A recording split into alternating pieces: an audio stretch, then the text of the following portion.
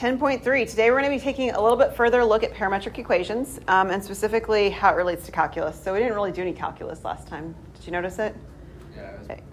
Yeah, It's all algebra stuff in a different way, but it wasn't calculus stuff.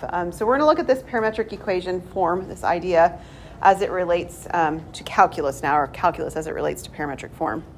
So in Calc 1, we learned how to calculate the slope of equations like y equal f of x, right? Derivatives and so forth. So today we're going to do the same thing for these plane curves. So the parametric form of the derivative goes as follows. If a smooth curve C is given by the equations x equals f of t and y equals g of t, then the slope of that particular point C at xy is dy dx, which is the derivative of y over the derivative of x. And that should seem like it makes good sense, right? dy dx, I've got y prime on top, x prime on bottom, all looks good. Things get a little different when we do the second derivative though. So the second derivative of y with respect to x twice, right? That's how we read this, is that we take the derivative of the dy dx. So if we were to take the derivative of this, we're going to end up with a quotient rule, right? And this is how it actually ends up simplifying down. You will have the derivative with respect to t of dy dx divided by the derivative of x with respect to t.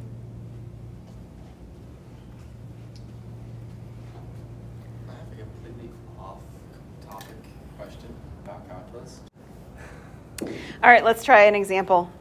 So we have to find dy dx. Our curve is x equals t squared and y equals 7 minus 6t. So we're going to find x prime of t to be what?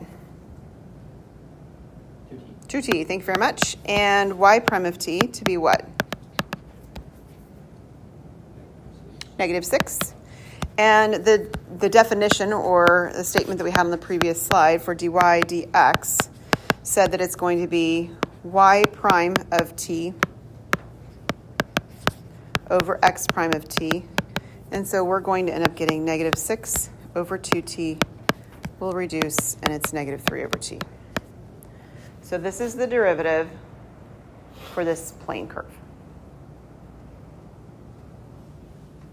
Straightforward enough, right? Derivatives aren't the part that's confusing. It's the second derivatives that are a little bit more difficult to work with, right? As evidenced by what we described on the previous slide, obviously. So the next one's actually going to have us do both then. So we're going to find dy dx, and then we're going to find the second derivative of y with respect to x twice. We're going to find the second derivative. And we're going to do it, it says, find the slope concavity at the given parametric value. So we're going to do this specifically with a t equals pi over 4 plugged in at the end of each of those steps, okay? You don't plug it in and then find a second derivative, though. We've talked about that before. You have to find the second derivative first, and then you can plug it into both of them. So first, let's get some simple first derivatives. So what's the derivative, x prime of t, of cosine 2t? Negative 2 sine. You get all the pieces in there. -2 sine 2t. Good. And how about the second derivative of y? I'm sorry, the derivative of y with respect to t. 4 cosine 4t. Okay, does everybody agree with that? Does that look good? Okay, so let's find dy dx.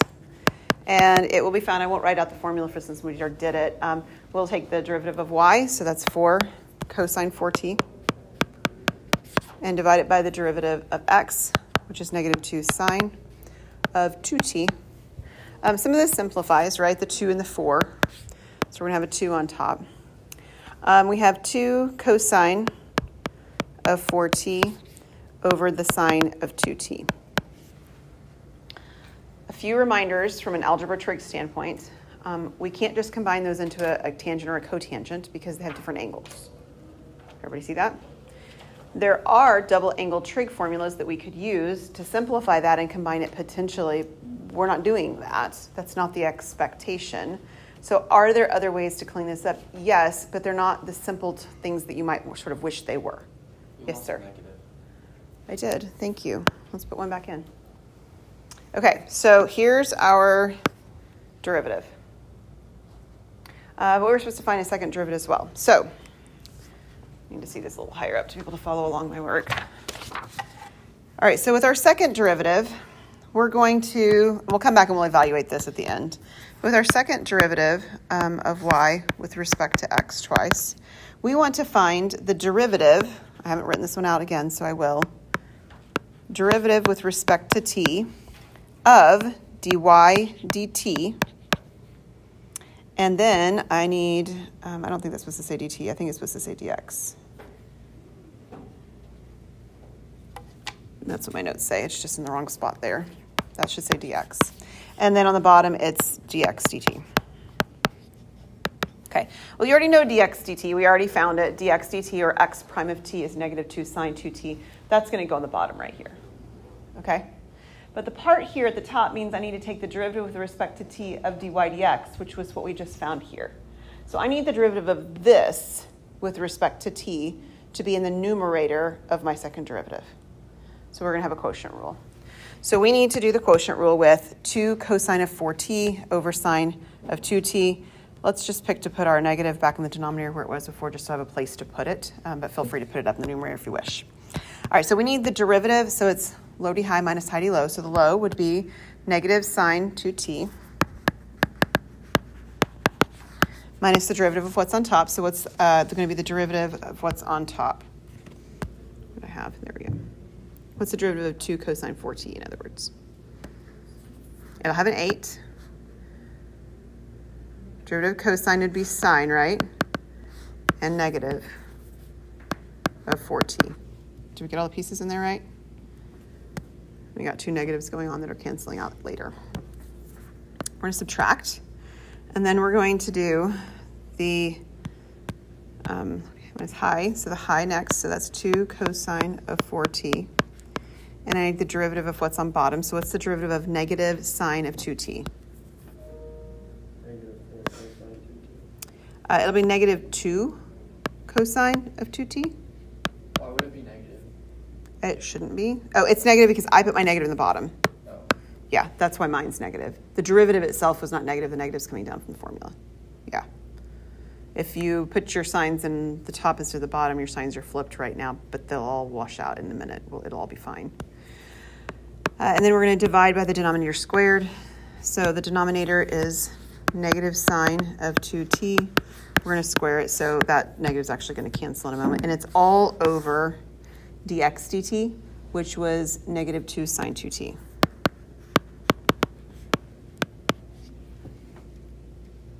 Isn't that lovely? Yeah, it's kind of a mess. Let me change my pen stroke to a little bit smaller so I can write a little bit more condensed. Some of these things simplify and cancel out really nice, right? Like, so here's a negative and a negative, have these 2 negatives. So I should have positives across the top. And then this bottom denominator right here will actually end up being positive as well because I'm squaring it. But I have a negative in my final denominator. So if you switched your negatives on top, you got both pieces right now negative, but you have a positive on bottom. So that's the compensation that's going to take place. So it's going to be okay. And then, let's see, we're going to have 8 sine of 2t sine of 4t plus 4 cosine of 4t cosine of 2t. And then my denominator is going to be squared from here, right? And then I'm going to move this into the denominator here as well, right? It's multiplied by the reciprocal. It'll join the denominator that's already there. So I'm going to have sine squared of 2t. And then I have a negative 2, so I'm going to put it at the beginning, negative 2, and another sine of 2t, which really means I'm going to have sine cubed of 2t on bottom. So I think, hang on a second, let me shift this over and put the 3 there, and then we'll address the question. So what I'm doing is I'm multiplying by the reciprocal, 1 over negative 2 sine 2t. Stuff over here, whatever. These cancel, so that's how it's moving. So it's moving up here to here.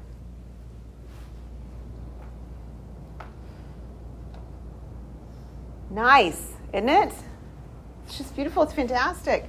It's as simple as it's going to get for what we're doing. We don't have, I shouldn't say we don't have. we're not going to take the time to worry with some angles, some angle formulas like from trig or double angle formulas from trig to change the version of this at all. If there was something that we could simplify, we would. I don't have a sine 2t. I have one here, right, in the numerator, but not on this piece, so I can't reduce those. I will reduce my 2 and my 4 and my 8. I guess I'll do that. And if you wanted to move the negative up, you could. So leave the negative in the bottom, move it up. But the 2's and the 4's and the 8's can be simplified. That's it. Adrian? So what was the dx over dt? What was the dt again? I missed that. The dx dt? Yeah. It's this is the same as x prime. Okay, and why is it divided then by negative 2 sine over 2t? That's part of the formula. Like the formula for finding dx, or for finding d2y dx2 is to divide by the dx dt. It was what we were given over here. Okay. And it comes from doing the quotient rule. I mean, that's where it's coming from. But, yeah. All right. We'll do the one cleanup step with all of the coefficients reducing. And if we reduce all our coefficients, we are going to get 4, I'm going to leave my negative on bottom, 4 sine 2t sine 4t plus 2 cosine, I'm going to put my 2t in front, cosine 4t, you don't have to, but it's kind of nice, and then negative sine cubed 2t. So this is d2y dx2. And up here was my dy dx.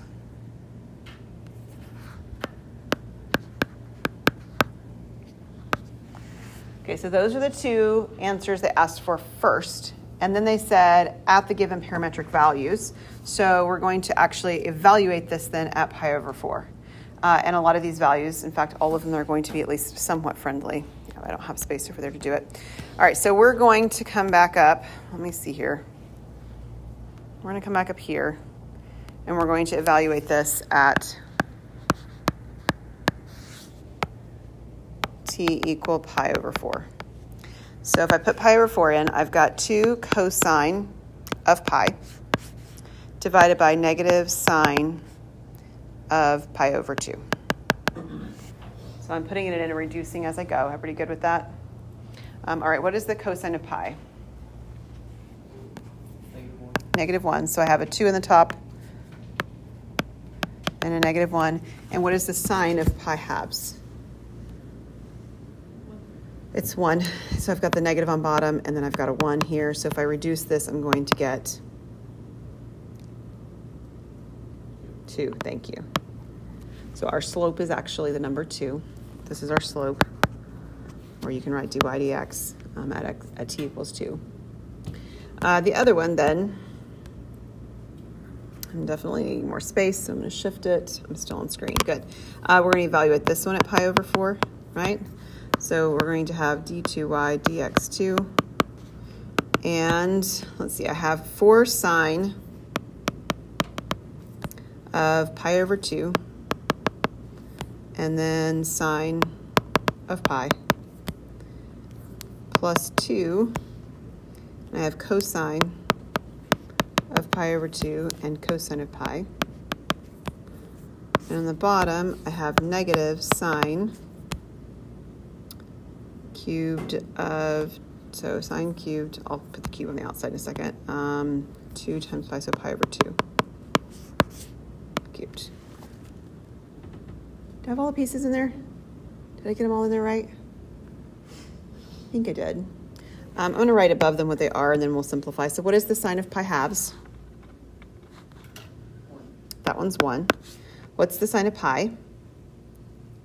That one's 0. So this whole thing's 0. Not negative 0. It's just 0. How about the cosine of pi over 2? What is that one? That one's 0 as well. And just for good measure, cosine of pi would be 1. It's worth, okay, so the whole entire numerator is 0, agreed? Okay. It is worth noting that we still need to double check the denominator, because if the denominator is 0, we do have a problem, right?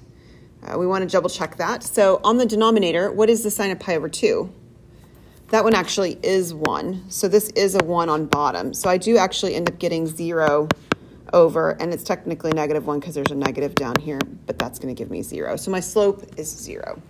So what does it mean to have, somebody said it. Concavity 0? The concavity is 0. So what does it mean for the concavity to be 0? Just slope is not increasing or decreasing. Okay. What is the slope doing if it's not increasing or decreasing? It's constant. Okay, it's not necessarily a constant. It could be, but something else could be happening or potentially happening. It's either just increasing or just decreasing. No. That's if we had the derivative as 0. If the derivative were 0, we would have a max or a min. What's the possibility if the second derivative is 0? Points of inflection. Thank you, Braden. You got it. So there's a potential point of inflection here. There didn't have to be a point of inflection, but there might be a point of inflection here as in a change in concavity, right? So I'm just going to note that for you as a reminder. This might change concavity. So we've seen graphs that do both. For example, if you have y equals x cubed, it actually has a slope or a point of inflection right there, but the concavity, and the concavity does change, right? But if you had y equals x to the 4th, which is kind of a flatter than normal looking parabola, it also has a second derivative of 0 here, but it doesn't change concavity. So you could have a change in concavity, you don't have to, but it's a possibility. All right, all that work for a number 2 and a number 0, or negative, yeah, a 2 and a 0, all that work.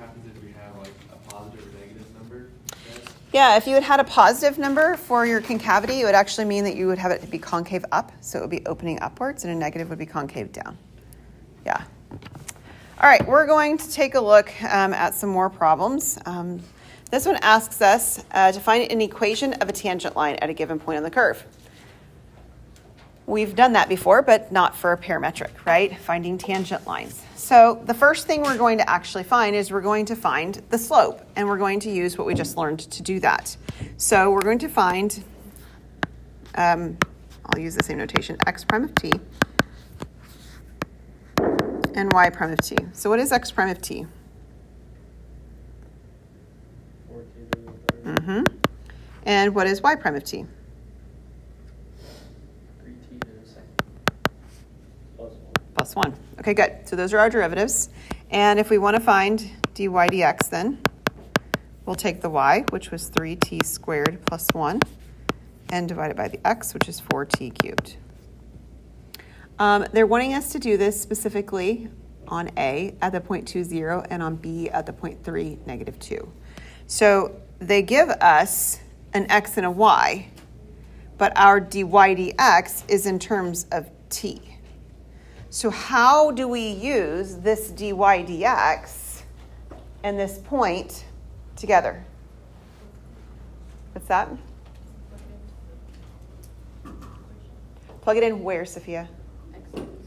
Yeah, the x equation and the y equation, when plugged into those, we should be able to figure out what the t value is, correct? So if we take these and we put them in for x, so x is 2. So 2 equals t to the 4th plus 2. And y is 0. So 0 equals t to the 3rd plus t. We have to find a t value that satisfies both equations simultaneously. Can you tell what t value does that by looking? Yeah, it's 0. So if you can't see it by looking, you're going to do some simple, like algebra stuff, move some things around and solve for it. That works really well. On both of them to do that. You do need to keep in mind, like on the second one, for example, since there's t's in both locations, you'd need to factor and not just shift it and start dividing things out with variables. We don't do that. But this is going to yield t equals 0, which means my dy dx will be evaluated, actually I'll write it this way, at t equals 0. So we're going to do this as 3t squared, or 3 squared plus 1, over 4 to the 0, 4 times 0 cubed. What happens? Somebody about said it. Okay, so this number is undefined. An undefined graph is a vertical line. Is everybody good so far? But there's still a line, right? It's not no solution, right? There's still a line. It's just that it's a vertical line. And it's a vertical line still that must be going through the point that they gave us 2, 0. So what would the equation of that vertical line be?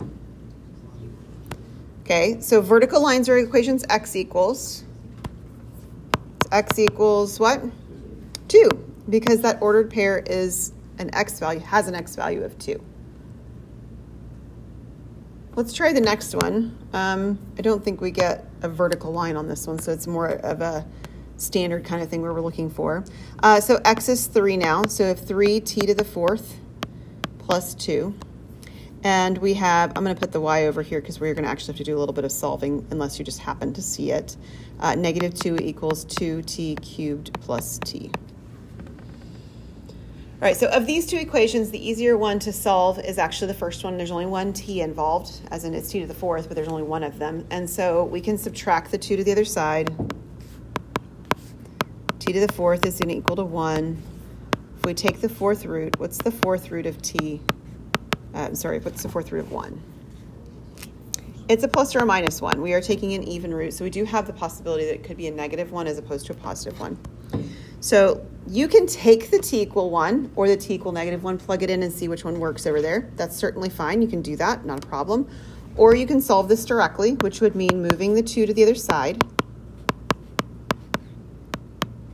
and then factoring. The problem with this one is that it's not t squared plus t plus 2, right?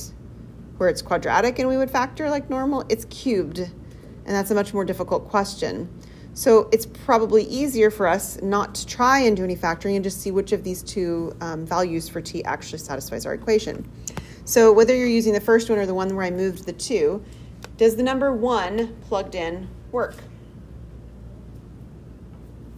Right, so is 1 cubed plus 1 plus 2 equal to 0? No, this one doesn't equal 0, right?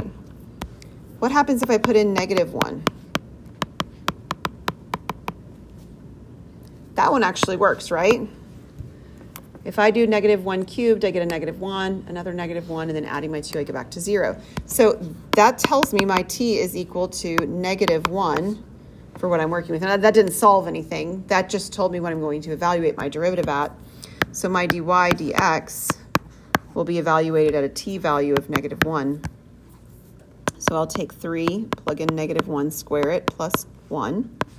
And 4, plug in negative 1 and cube it. Okay, what do we have on top? 4? What's on bottom? Negative 4? So I have a slope of negative 1. Did everybody get negative 1? Okay, so this is my slope. I'm actually going to call it m at this point. Here's my slope, and here's a point. How do I find an equation using those two pieces of information? The point slope form. So I have y minus y1. y1 is negative 2, so this is y plus 2, equals m, negative 1, times x minus the x1 or that 3 value, which is x minus 3. And we will solve this. So I have negative x plus 3 minus 2. Whoa, whoa, whoa. There we go. So my equation seems to be negative x plus 1.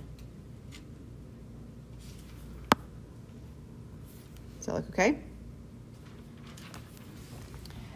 All right, so I don't have this in my notes to do this, but I feel really compelled that we should look at this on a calculator to see what it looks like when we, I don't know if I can do that actually, because one of them's in terms of x and one of them's in terms of y.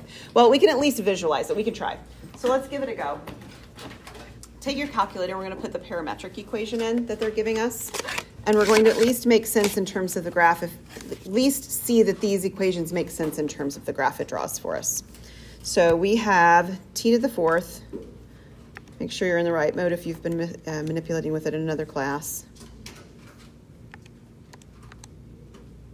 T to the 4th plus 2, and then we have t cubed plus t. We know we got a t value of negative 1 for this to work, so I at least need my t values to go from -1. So I'm going to let my window have my t minimum at, say, let's go -2 to 2. That might be enough. I'm leaving my t step at 0.1. I've got -5s and 5s still from last time. We're going to give that a try and see if that works, and we're just going to graph it.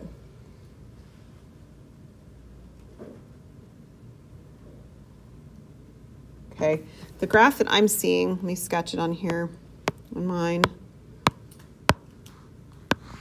is completely in quadrants 1 and 4, and it looks like a sideways parabola. Does yours look like that? Okay, so at each of these t values, and it started on the bottom, didn't it? It drew it from the bottom up, I think. So at t equal to 2, we're at about, right, or sorry, not t equal to 2, t equal to -1, we're at about right here. Does a graph of -x plus 1 seem reasonable if I were to draw a tangent line there? So I can't draw this in the same screen because this screen is set up in parametric and that equation's in function notation, right? But if I were to sketch this in, it would look something like that. I think it's reasonable, first of all, that it's a negative slope, right? And it's reasonable that it's crossing on the positive y-axis. So that's a reasonable answer. The other one was at t equal to 0. And again, if you were watching as it tracked along, the wheel, t equals 0 is actually right here. Do you see a vertical line there? Yeah, it makes sense to us as we look at the graph that there was a vertical line. Now, we have to be a little bit careful that we're watching as the graph goes to see where that t equal 1 is probably showing up and where that t equals 0 is probably showing up. Or we need to be maybe a little bit more strategic in how we choose the values or something like that. But both of these seem like reasonable values or lines to have gotten for what we were working with.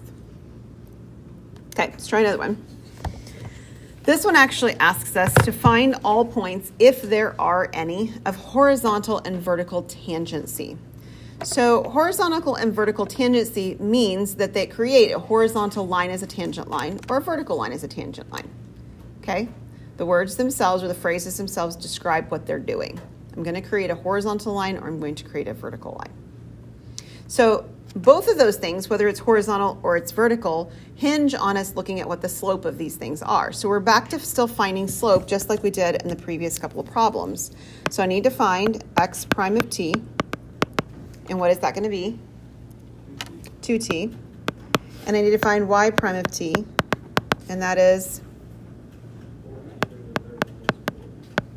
4t to the third minus 4. And I'm supposed to be finding dy dx. So I've got 4t cubed minus 4 over 2t. The most I can really do is to simplify it by dividing by 2. So I could write this as 2t cubed minus 2 over t. Everybody good so far? Okay. Now, if I'm wanting to find a slope, let's see, part A is how they did it. A is horizontal. What can you tell me about the slope of a horizontal line? It's 0, right? It's a flat line, right? This is a slope of 0. Well, if this is my equation over here, 2t cubed minus 2 over t for finding slope, and I want my slope to be 0, what part of this actually needs to be 0? The top has to be 0, right? So the numerator equals 0, and in our case that's 2t cubed minus 2 is equal to 0, and we can solve this, right? Sure we can. So let's add and move some things around and so forth. So I have 2t cubed equals to 2. If I divide by 2, I have t cubed is equal to 1. What's t? 1. T is 1. Now, that doesn't exactly answer the question just yet. It found the t value for which this happens. But it wants us to find the points that's associated with that. So what do? Back into the equations for x and y, right? So we're going to find x of 1, and we're going to find y of 1. So x is t squared, so this is 1 squared minus 1. What does that give me for x? Now 0. And then I have t to the 4th, so this is 1 to the 4th. Minus 4 times 1, what does that give me for y? That one's -3. So it's going to have a point of horizontal tangency at 0, -3. And we'll confirm with our calculator in a second too, just like we did a minute ago. How about vertical tangent lines? What do you know about the slope of vertical tangent lines, or of vertical lines, period? It's undefined. The slope is supposed to be undefined. How do you get an undefined slope? The denominator is 0, right? So my denominator is 0. And whether we use the original denominator or we used our denominator where we simplified, that tells us that the t is 0, correct? So my denominator is not very exciting. It's just t equals 0, or t at this point. So putting in 0 means t is going to equal 0. That's not the point, though, as in the ordered pair point. I need to actually find that by using the equation. So I need x of 0 and y of 0. Okay, so x of 0 would be 0 squared minus 1, which would give me negative 1. And then y of 0 is 0 to the 4th minus 4 times 0, which gives me 0. So this point of vertical tangency is the point negative 1, 0. So let's grab your calculator. Go ahead and put that parametric system in there. So we have t squared minus 1 and t to the 4th minus 4t. We need to at least have t values that are 0 and 1, but my negative 2 to 2 from a minute ago does that. I'm going to leave my graph the same, so t minimum is 0, negative 2, t maximum is 2, and then negative 5 and 5 for x and y, and we'll see if that looks okay.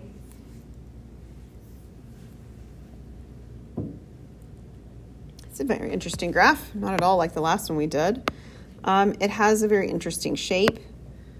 It looks something like that-ish. Does yours too?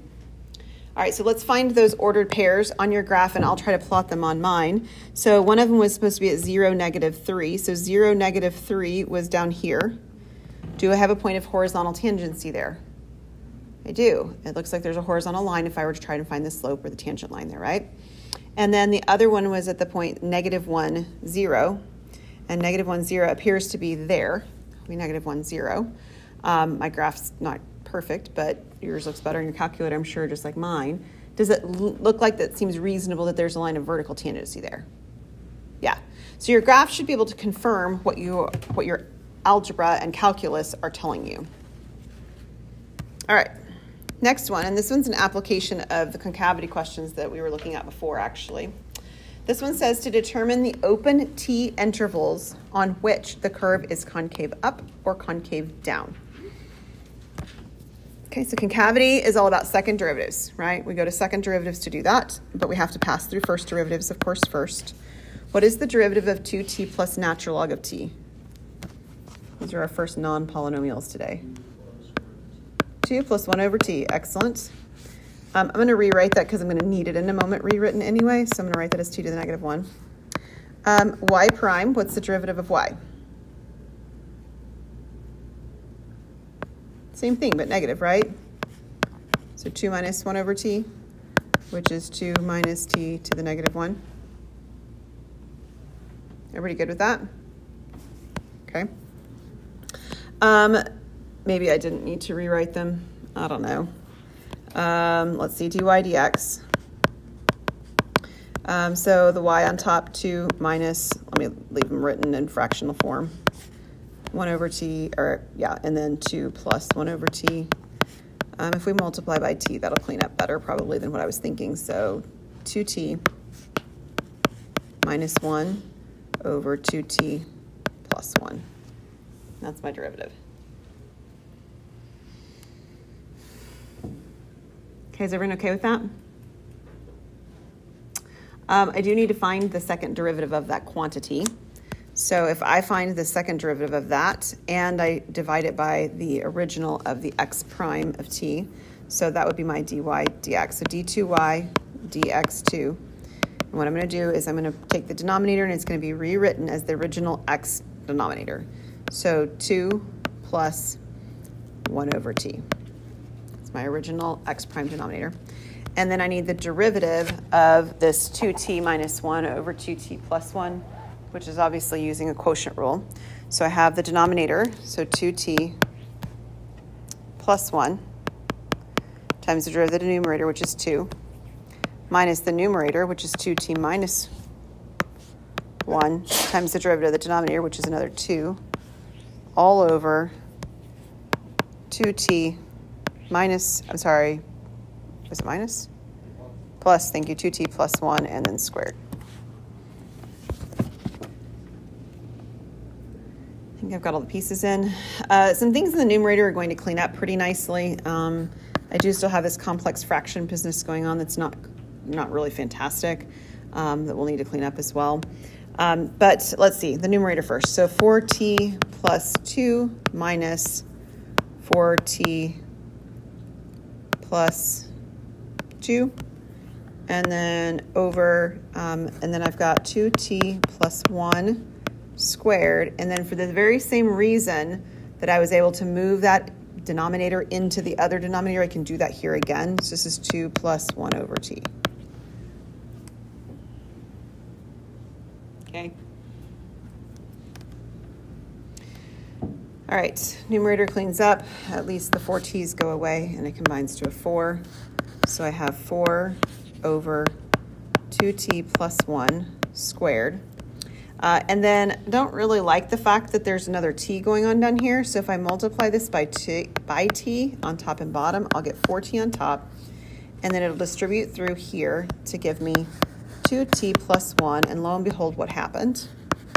It's the same thing the other piece was, right? So I have 2t plus 1 actually cubed. Okay, so if I was just asked to find the second derivative, I would be done. That's not what I'm asked to find. It wants to know the intervals on which the curve is concave up or concave down. So this goes all the way back to chapter 3, like a year ago stuff, okay, for some of you, at least those of you who took Calc 1 a year ago. We need to set this equal to 0 and find places where it actually might change concavity. So if I set this equal to 0, and technically also or equal to does not exist, that's another option, those will be places where it might change concavity. So clearly the 4t equals 0 is going to happen at t equals 0, right? Top is 0, then the whole thing's going to be 0. The way I get it to be does not exist is that the denominator is 0. What value would t need to be for my denominator to be equal to 0? Can you tell? Yeah, -1/2. So these are the two possibilities of where my concavity could change. We do need to pause here for a moment and remember what my equations were to start with. Take a look. What do you know about logs? Because they're different than polynomials. So this goes back to chapter 5. Then 0 is infinity. Negative is undefined. Okay, the natural log of 0 is undefined. We actually have a vertical asymptote on the graph there. What if we try to take the natural log of -1/2? That's also undefined, right? So the domain for logs is actually from 0 to infinity, but it doesn't include 0. Do y'all remember that? Okay, I can't put 0 and negatives into a log and have a value. So what does that mean? Well, it means it's not going to change concavity. These are the only two places where it could have, and it doesn't happen. Now, that still doesn't completely answer our question. We do still need to know, is it concave up or concave down? But at the very least, it tells us that it's not going to change. It's going to be one concavity the whole time. Okay, so both of these are not in the domain.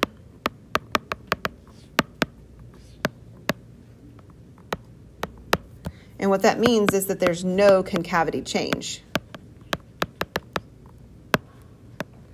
There's only going to be one concavity. It's either going to be concave up or concave down. How can we figure out which one's it's supposed to be? Adam, you're already telling me you know it's up. What did you do? Well, I know that since the double derivative is positive on both top and bottom, that no matter what the result will be positive, so then the concavity is positive, therefore positive. Okay, so you're absolutely correct, but I want you to clarify for me. How do you know that this piece has positive numbers on top and bottom? What did you do to make that decision?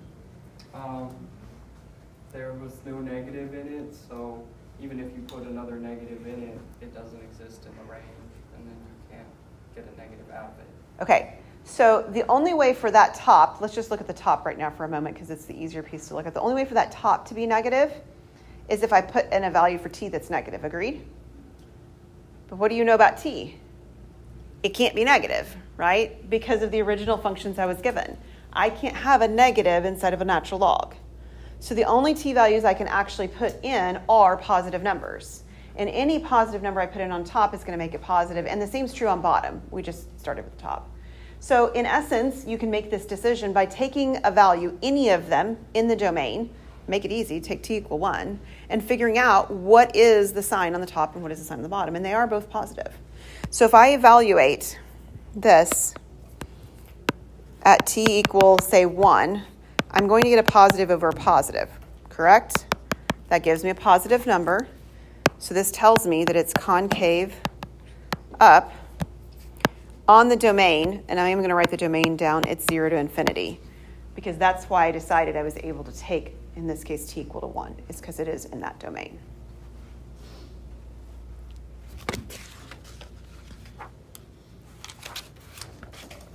Okay. I think we have time to at least define the next piece, and then I'll pause. Arc length. This is very interesting because the next two pieces are arc length and areas of surface of revolution. That's exactly what I did yesterday in Calc 2, was those two pieces. So we're looking at this now in terms of parametrics, though. So the arc length in parametric form. So if a smooth curve C is defined by the equations x is f of t and y is g of t, such that C does not intersect itself on the interval, so no crossing over itself, then the arc length of C over the interval is given by this equation. So we've got an antiderivative from a to b of the square root of each of the pieces squared. Kind of looks like magnitude, doesn't it? Right? Magnitude, length, that should make sense. That is the connection.